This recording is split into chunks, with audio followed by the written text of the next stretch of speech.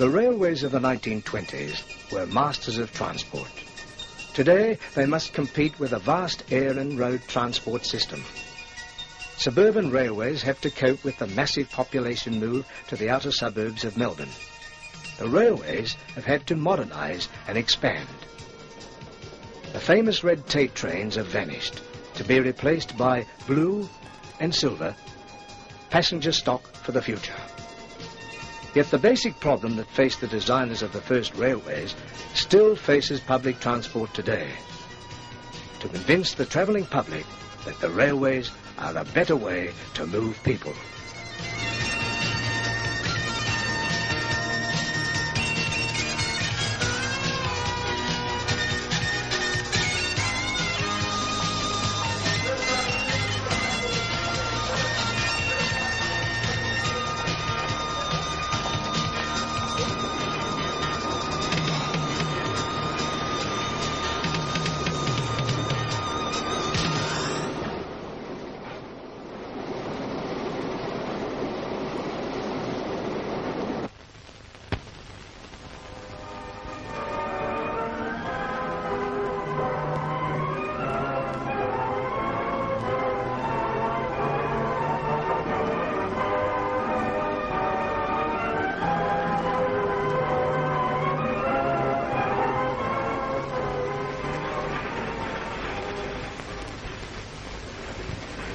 These are the Melbourne Gravitation and Marshalling Yards. Here at Spencer Street is the hinge of Victoria's rail freight transportation system. Upon 150 or more different roads, more than 380 shunters work day and night, dealing with a vast volume of goods of all kinds that daily pour into the yards from all parts of the state. The produce of the farms, the factories, the mines and the forests all flow along the railway network. Trucks are sorted out and dropped into the right roads for loading and unloading and for marshalling into trains, and it's the shunter's job to sort out the trucks, move them up and down the yards and place them where they are wanted. In all this lies the shunter's skill. If he does it efficiently, work will go on smoothly without damage to goods or mishap to shunters. But if it's done badly or carelessly, the shunter's personal safety is threatened and the trucks and their goods may be damaged. Injuries, delays and claims on the railways result, and claims amount to more than £80,000 a year. All this is damage and waste. Meanwhile, the shunter's work must go on. Most times he's a careful, conscientious and gallant worker, but always there's the human element that brings damage to goods and trucks as well as to life and limb. All this damage costs money, money which must be met by the taxpayers, of which you are one. Damage that can often be avoided by more careful shunting. And careful shunting can only come from careful observance of all those points that a shunter learns in his training. Rules that he should carry out every day of his working life. When these rules are not kept, things like this happen.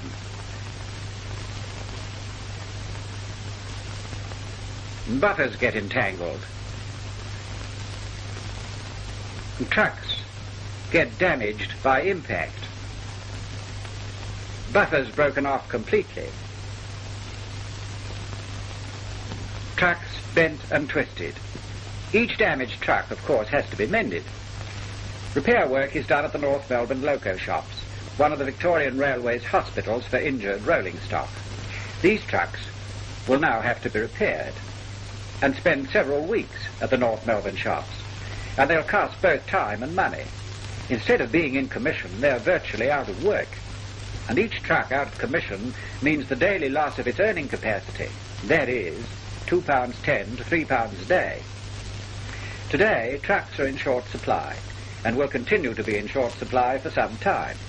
Not only is there a world shortage of steel, but in Australia there's also a shortage of skilled tradesmen to make trucks. Therefore, any damage done to trucks means less clearance of goods from the sheds. Less clearance from the sheds means more money from the taxpayer to make up the loss. And, of course, the taxpayer includes you, a railwayman. This truck is now repaired, but its damage could have been avoided by the shunter doing what he'd been taught. Every shunter has 6 days of initial training and 56 more days to learn the work of the various sections. From the day he starts, he's part of a team. During his training, he will learn the correct order of the roads, as this trainee is doing here, as well as all the rules of shunting, such as going between trucks, always facing the direction of the movement, and grasping the chain to get a firm grip. A shunter should never go between the buffers like this. First, he should always face the way of the movement. Second, he should grip the safety chain and bend himself well underneath the buffers. If the vehicles move, then the chain assures a safety of balance. The same thing applies to getting out.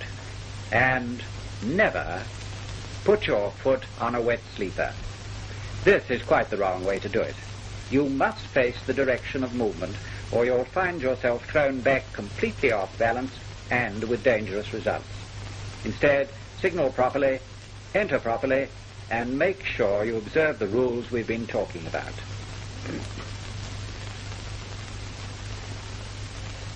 In coupling trucks, first connect hoses in this way. Then make sure to turn on the air taps, otherwise the automatic brakes won't work. When you uncouple, you reverse the process and turn off the taps first. Then uncouple the hose. Next, pick up the link, keeping the hands back as far as possible. This only applies, of course, to link couplings. Automatic couplings work differently. After uncoupling transmission chains, never leave the link like this, otherwise this happens. Here the link was left between the jaws. Another truck collided with it and it jammed the couplings. The only way these trucks can be separated is by a welder burning them apart.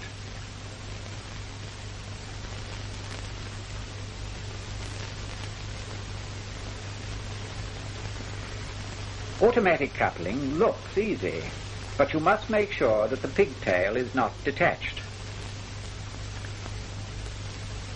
This one is detached and is therefore dangerous. Should you pull the lever now, you will lose balance because the lever meets no resistance. Therefore, you must test the uncoupling lever first. And make sure the hose is uncoupled, or this will happen. The hose will be weakened, and that can hold up a train. Shunters must also know their braking systems, and there are several of them. The ratchet brake, the wheel brake, the overhead wheel brake, the overhead ratchet. The white mark on the truck shows which side the brake is, and here you see the two together. To apply the drop ratchet brake, the good shunter uses his arm nearest the truck. If he reaches across his body, he will be thrown off his balance, and he may end up underneath the moving truck.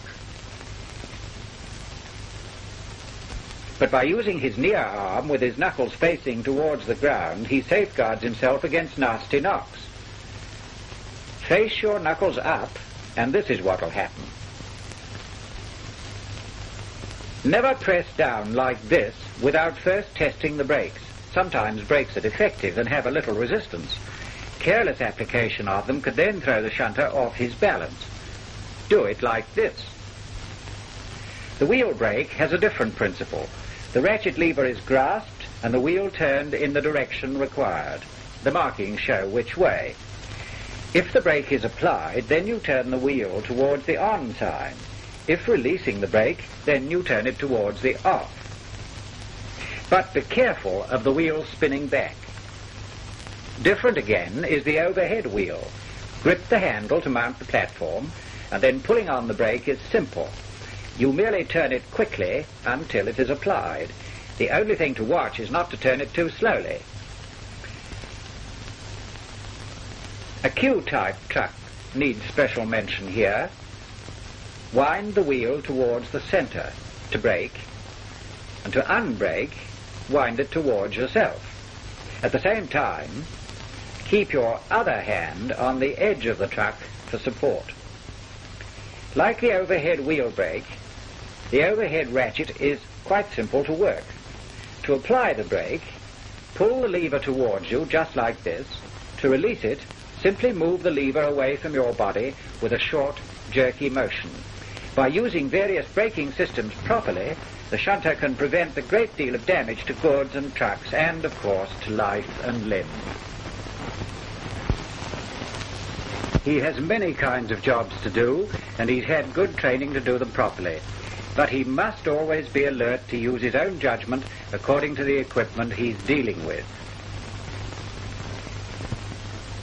For instance, he has to watch for a worn ratchet brake, like this, which results in trucks being sent down too fast.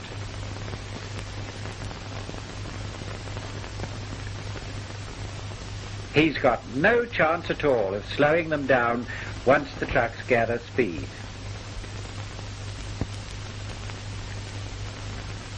At the same time, he has to be careful not to send them down too slowly. By applying the brake too early or too much, the truck may go down the yards at this pace. He has to realize that against headwinds or on cold days when oil thickens and the rails are cold, he must adjust the pace of his trucks on a far different basis than on a hot day with a following wind. This becomes part of a shunter's experience and judgment, a judgment which can send trucks racing down or have them pulling up too short. And when they're short, time is wasted while a tractor is brought to haul the truck onto its right place. Again, he must know his trucks. This one is treated differently from this one, or this, which needs great care. This will run at a different pace from this one. The type of goods must always be taken into account in setting the pace of each truck, because the type of freight dictates the weight of the truck, and, in turn, weight controls pace. For other reasons, trucks must be watched carefully. For instance, timber or girders that stick out can cause damage if the trucks carrying them are sent down following certain other types. The timber or girders can even derail louver trucks and damage others as well as their contents. Heavily laden trucks moving too fast do thousands of pounds of damage each year, and no taxpayer escapes his share in paying the bill. Expensive delays also happen while vehicles that have been left foul of points are derailed by trucks coming in from other roads. And while this damage is being put right, roads are blocked to traffic and the whole carefully scheduled system is thrown out of gear. This is not an uncommon scene. It's a daily one that could easily have been avoided if the shunter had stuck to the elementary rules of his training. His failure to do it has caused a lot of work for others, upset the complicated organization of the shunting yards, caused damage to the trucks and their contents, and lost revenue to the railways, which of course means more taxes and higher commodity costs for the shunter as well as everybody else, not to mention, of course, the repairs that have to be done to the trucks themselves after much effort has been spent putting them back on the track and hauling them off to the North Melbourne shops.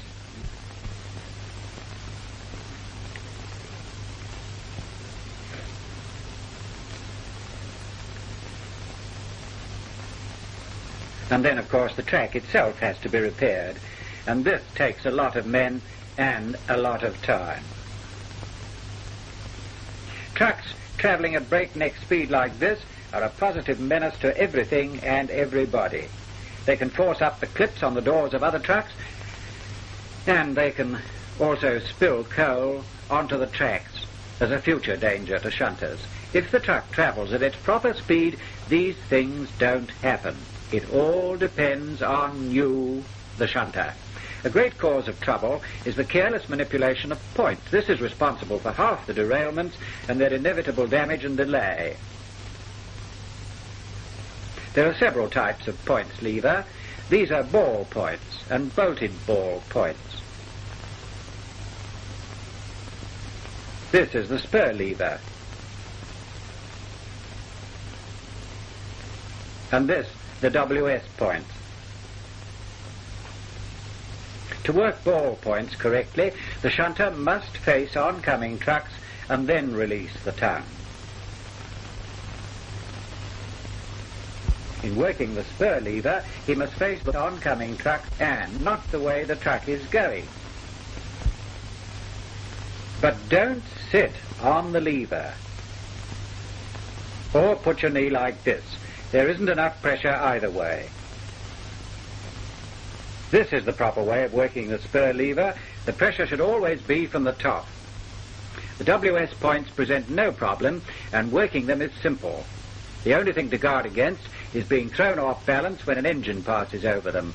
And while we're still on points, here's a point. Watch your feet. Never let them get caught.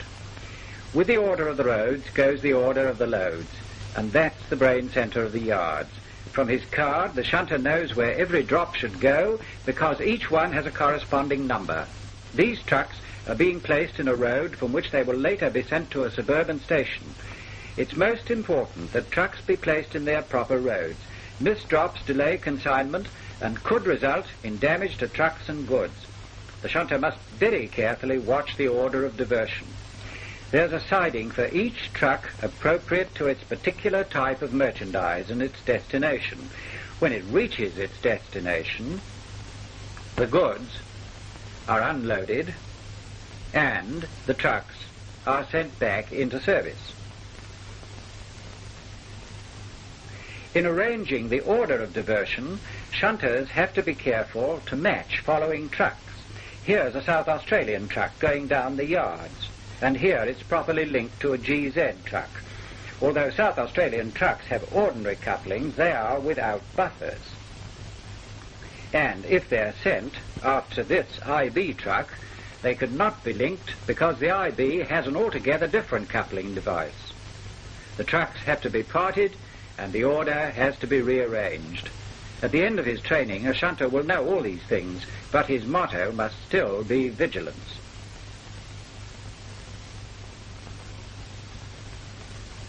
He must be vigilant whether he operates points or jumps off and on an engine, whether he couples or uncouples trucks, leaving the link correctly placed, applying the ratchet brake correctly, and turning the wheel brake the right way, using the utmost care in mounting the engine and making sure ropes are tight and not loose like this to trap a shunter. And, of course, seeing that points are operated properly, avoiding this sort of thing, and this, and this,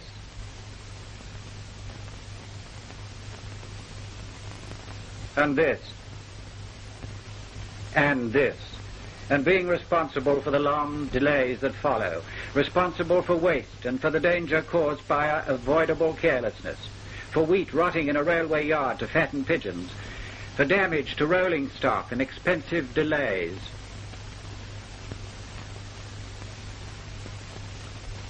A shunter must not walk in front of buffers or get between trucks the wrong way. He must apply the drop ratchet brakes properly and avoid scenes such as this, and this, and this. It is in your hands, the hands of you, the shunter, to prevent this. And remember, damage from carelessness amounting to £80,000 a year in claims on the railways, 80,000 which you pay your share along with every other taxpayer. Beside this, there's an economic loss and higher commodity costs to be met by you and every other wage earner. So,